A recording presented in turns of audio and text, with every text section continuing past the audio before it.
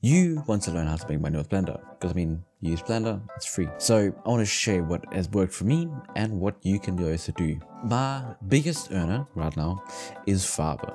And what I do on there is I coach people and I make 3D models. And I add like Lego stuff, whatever. I'm currently at about $30 an hour with my coaching, pulls in quite a decent amount of money. Then I have my models, which can do whatever.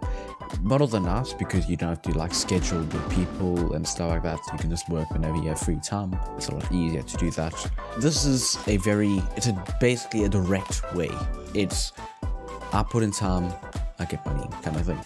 And if no one comes and sees my gig, I make no money. So it is not very stable income, but if you want to take a break, you can, and stuff like that. And you just don't have to take orders. You can like pause your gigs or stuff like that. That's what I use for my freelancing.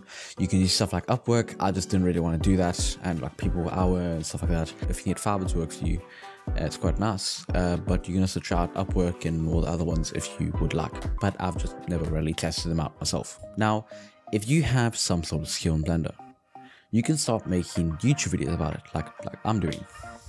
And when you have a YouTube channel, you kind of just building attention, and you have a big, you can build up an audience to kind of redirect and make money from. I make these YouTube videos for free. People watch them and I go tell them, hey, I have a Skillshare course on how to make low poly characters and a new one on how to sculpt. So actually click the description if you want to check those out. You can make a decent amount of money off Skillshare. So Skillshare is for making courses. You can also use Udemy. There's a couple other ones, Teachable, and stuff like that. So you can use those to make like courses to sell to your audience.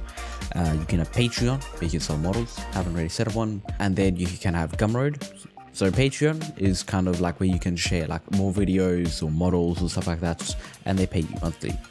Then Gumroad is where you sell digital products. So like I have a couple models up there for free, and people can pay as they want. So people feel generous, they can just tip you money for your models. Doesn't really make that much, but whatever. Just give the models for free. For selling your 3D models, you can also have a couple other sites like CG Trader, Turbo Scoot, whatever. Never really like those sites as far as I've tried them. So some of them might work for you, but quite a few of them are just super oversaturated.